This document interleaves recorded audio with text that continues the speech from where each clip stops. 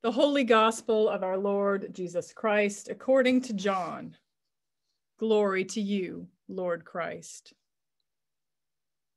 In the beginning was the Word, and the Word was with God, and the Word was God. He was in the beginning with God.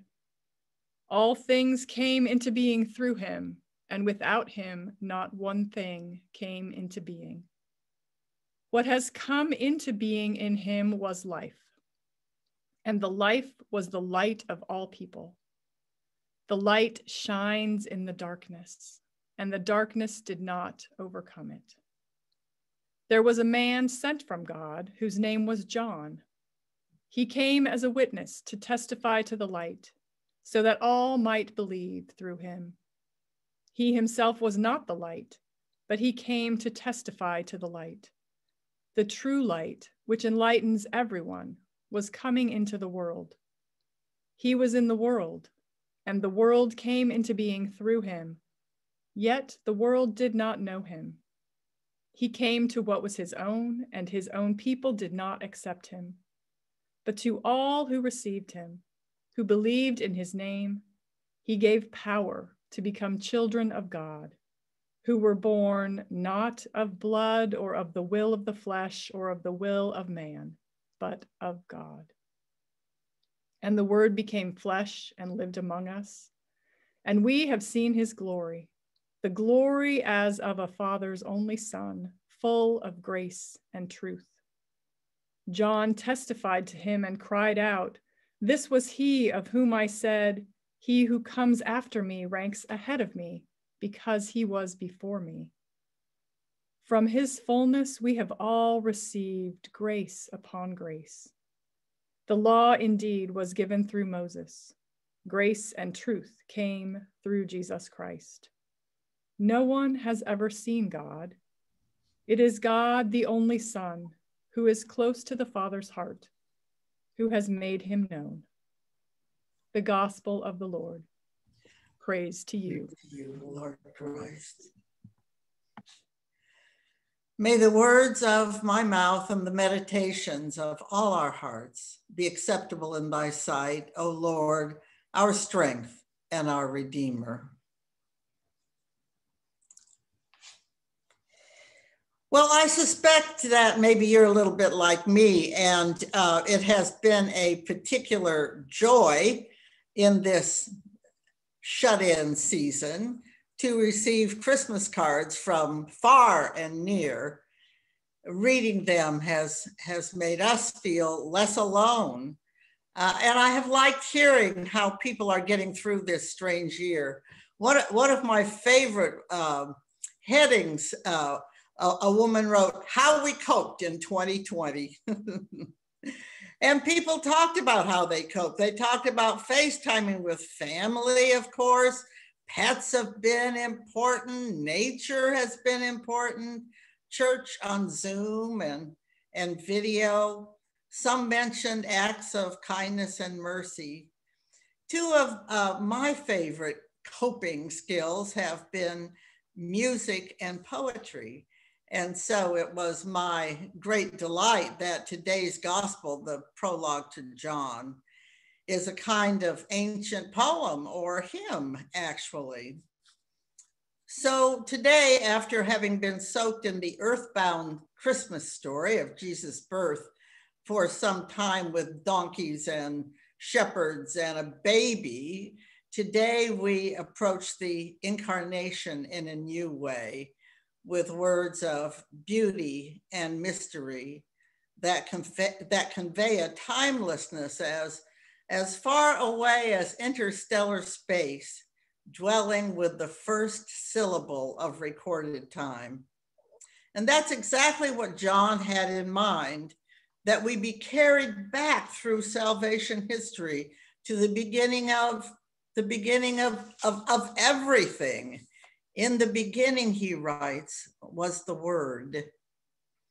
We tend to think of our religion, Christianity, as beginning with the birth of Jesus, of course. But in truth, our heritage is Judeo-Christian, and we trace it back to the Old Testament, the Hebrew Bible. We trace it back before Abraham and Noah and even Adam and Eve, back to those first words in the Bible. In the beginning, God created heaven and earth. It is no accident that today's gospel starts with those same words as in Genesis, in the beginning, because it is John's intention that we understand that the birth in Bethlehem was actually not the true origin of Jesus, just the bodily one.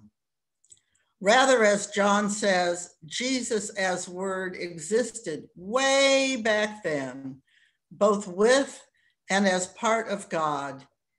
In the beginning was the Word, and the Word was God, and the Word was with God. He was in the beginning with God. Well, if calling Jesus Word is confusing and mysterious, as it is, so be it. That is the kind of language theologians and poets use to try to explain an unexplainable truth, a truth we may struggle to comprehend. And so, as with most poetry and mysteries, we are invited to read and cherish this passage, this poem, over and over. And as Christians, we do that year after year on the Sunday after Christmas. We dwell in the eternal mystery of Jesus until Epiphany, when we move back to the historical story of Jesus, beginning with his baptism in the River Jordan. In this lovely prologue of John, this is the line that calls to me. The light shines in the darkness, and the darkness did not overcome it. And I was delighted to see that those words were on the beautiful St. Mary's Christmas card with a lovely photo of our church. Well, it strikes me that through the ages of salvation history, there were actually plenty of opportunities for the darkness to overcome the light. Amazingly, the darkness was not able to overcome humankind when Adam and Eve ate of the forbidden fruit, nor at Abel's death at the hand of his jealous brother Cain. The darkness did not overcome the light when Joseph's brothers threw him into the pit and sold him into slavery in Egypt. God's light prevailed even as Pharaoh murdered all the Hebrew baby boys in Moses' time, and as Moses led the people through the wilderness, and down through the rest of the Hebrew Bible as corrupt leaders stoned the prophets, and when the Hebrew people were carried weeping away from Israel into Babylon. And we know the light was still shining at the birth of Jesus, who brought yet brighter light into the world. Nothing was able to overcome the light even then, even with the beheading of John the Baptist, and finally the crucifixion of our beloved Jesus. The light was God's promise then, and it comes down to us, that the light shines in the darkness and nothing can overcome it.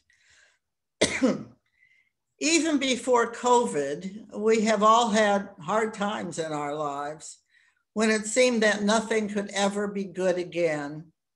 Maybe when we look back at those times, we wonder how we got through. And then maybe we remember that little by little, the darkness faded and we found a way to abide with our loss. I wonder if, staying muted, you would say this beautiful line with me: the light shines in the darkness, and the darkness did not overcome it. Today is the third day of Christmas, and as we stand on the edge of a brand new year, one that seems, well, how does it seem? I think it seems uncertain. We stand secure in the knowledge of God's love.